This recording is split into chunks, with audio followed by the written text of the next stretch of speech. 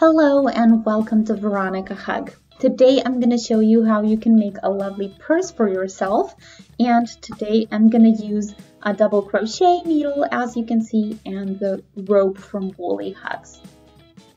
So I used this type of wool because I wanted this purse to be really stable and keep its shape, which you can see here. And yeah, this way it doesn't fall over, it doesn't tip over, it basically just stands on its base. So yeah, this is a really robust type of yarn and I'm going to show you how you can work with it.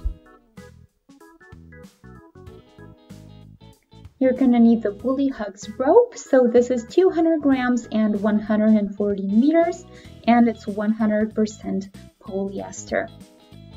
And you can see this kind of clutch-shaped purse that I used, or that I made.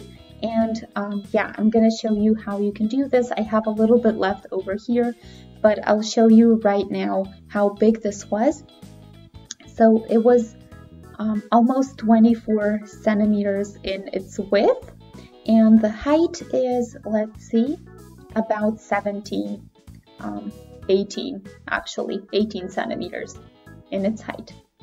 And yeah, for this clutch, I started on the bottom with 20 chains. Then the 20 chains we do from both sides basically. So since we do them on both sides, we basically have 40. And then into the first chain don't come just 2 stitches, but actually 4 of them.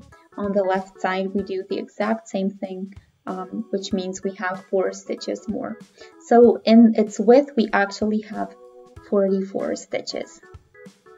And yeah, I'm going to show you how you can do this on a little bit smaller example, but I just wanted to show you the finished version and how big it was when I tried it out.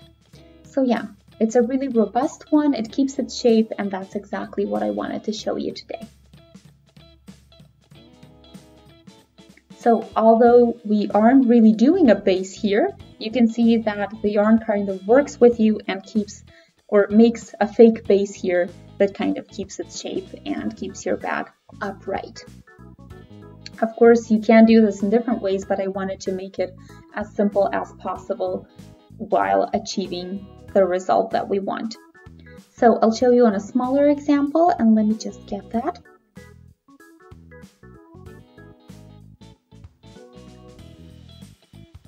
And yeah, of course, I almost forgot to mention the double hook. So today we are using the doubled one that's actually most commonly used for Tunisian crocheting, but you are going to need one that has a hook on both ends. So you can see here on mine 6 millimeters on the one side and 5 on the other. And that way it fits perfectly with the size of the yarn and what the yarn actually recommends to be used. And yeah, you can use whatever you have at home, but just make sure that you know what you need before you get started with the project. This time we do want a doubled hook. So as I said, this is going to be a smaller version, but let me find the beginning first.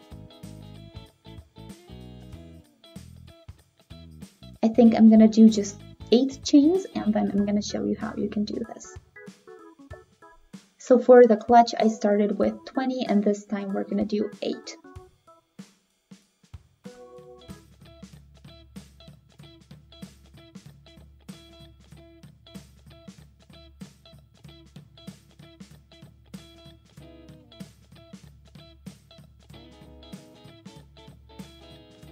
Okay, 8, and then we do an extra stitch, and into the first chain we're gonna do 2 single crochets. Into the second we're gonna do just 1, and we're gonna continue with just 1 single crochet per each stitch or per each chain that we just started with. The last one is also gonna get 2 single crochets. So the very first and the very last get 2 singles, the rest get just 1. And then what we're gonna do is go into the exact same chain that we just went through the other side, and that's where we're going to do 2 more single crochets. And you may notice that I'm working with my beginning thread as well, so I'm kind of hiding it as I work so that I don't have to weave it in later. And now we're repeating the exact same step on the other side of each of the chains we just already did, and we're just doing 1 single per each chain, and then the last one is also going to get 2.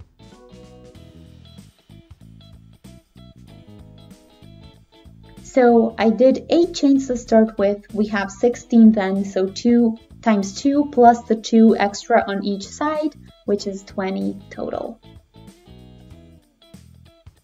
I'm here at the very last one, the last chain, and here I'm gonna do 2 single crochets. And now I can get started with my pattern right away in this first stitch that I did. So in this case, I'm not doing slip stitches to close the round up because I'm working in spirals. And that way it's also gonna look nice and it makes everything a lot easier.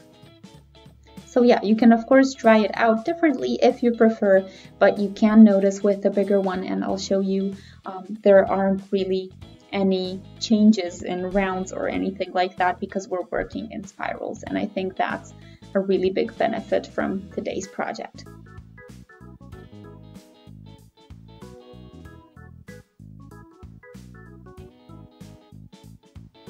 So I went through this first stitch. I'm taking the thread with me, and now I'm taking my doubled hook and I'm basically taking my other end and the thread with it through this loop. And here I'm gonna do a chain. And then we go through the next one, we take the thread through again. And we're again pulling the other end through and that way doing a stitch. And we're gonna keep repeating that. It's an interesting project, it's a little bit different. So take your time with the first couple of stitches, but you're gonna see, you're gonna get really fast in a matter of minutes.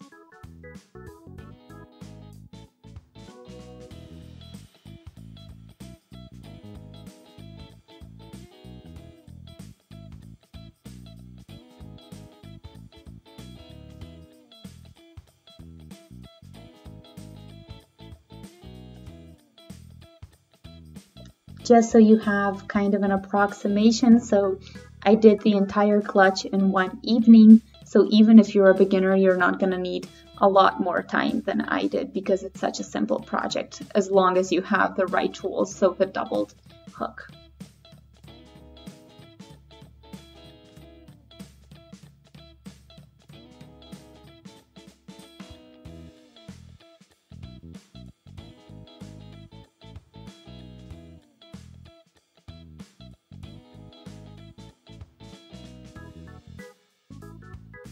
So in case you're one of those less patient crocheters, this is a perfect project for you.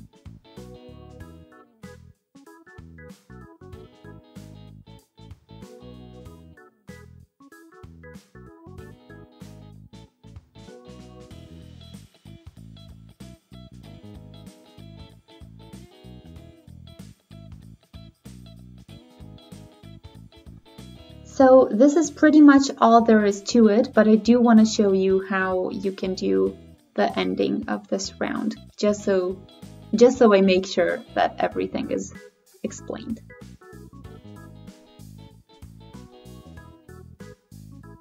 And it doesn't really matter that the one side is smaller than the other regarding the hook, because you are twisting it all the time and kind of using both, so it's not gonna make any difference. Okay, so there we go. Now we go here into the right side of the stitch, and we're again continuing in the exact same manner with our next round.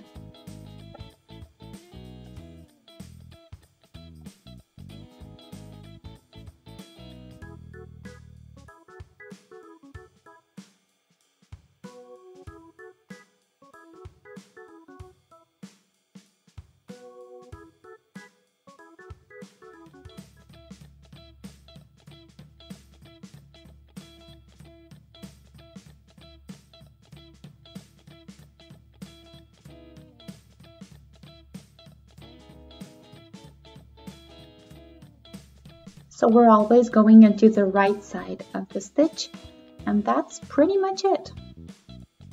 I'll show you here on the bigger one, I'm doing the exact same thing.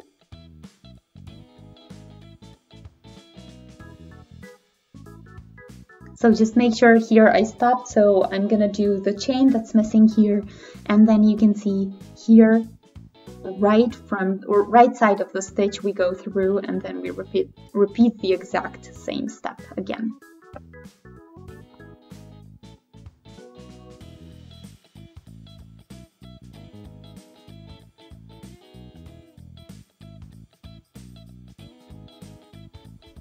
The awesome thing about this project as well is that you don't need a round or a row that you end with, because this one is so robust that you actually don't need anything extra here on top. It already looks good, stays the way it is, so keeps its shape, and you can see the pattern from the outside and the inside.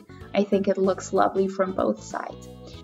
And you can see how much easier this can be, simply because you don't have to think about another ending round, so to speak, or something that's going to make your edges look nice, because this way they already look really nice.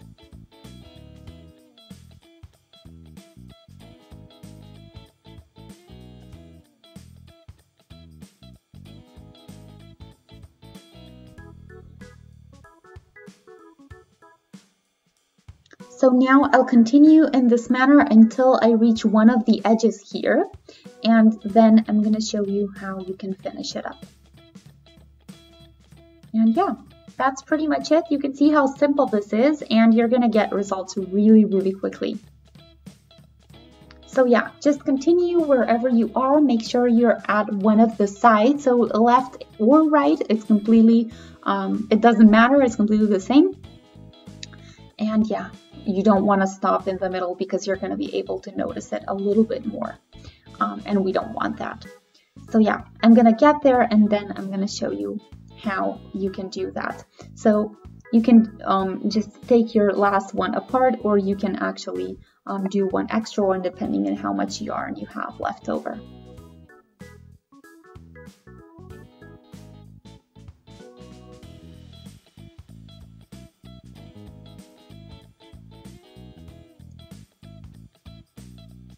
So now I can take a look. I'm stopping here and I'm counting the exact same number of stitches on both sides.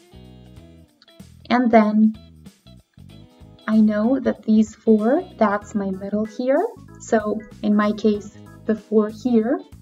And in my case, I'm gonna do just those to make a little bit of a handle or a fake handle on this. Actually, not a fake one, a real little small handle. And yeah, I'm gonna do that with a stitch I'm gonna show you. So I'm doing one more because I think I took one too many apart. And then I'm just gonna do 5 chains to skip the 4 middle ones. So let's do that.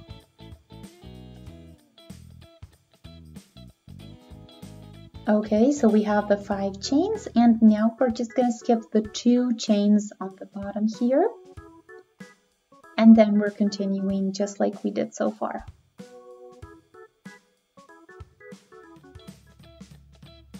So in this case, it's too small to be a handle, of course. What I forgot to mention, you can do a bigger one for a handle or a smaller one for a button, for example, which is what I want to use it for. And that way you can kind of have it closed off or closed up with a little button. So that's completely up to you. You can do a handle there, you can do a button. You don't have to do anything depending on what you want to use it for and how big you want to make it.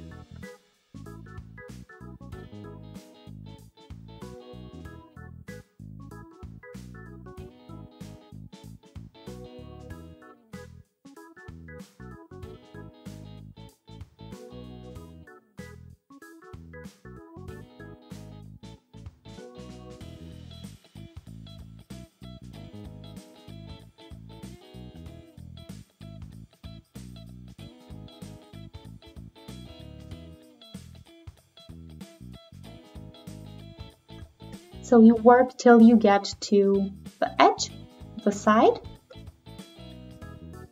I'll do this one last one, and then I'm here, and you go through the next one, so something like a slip stitch, and then you basically just go through the next one and pull it backwards.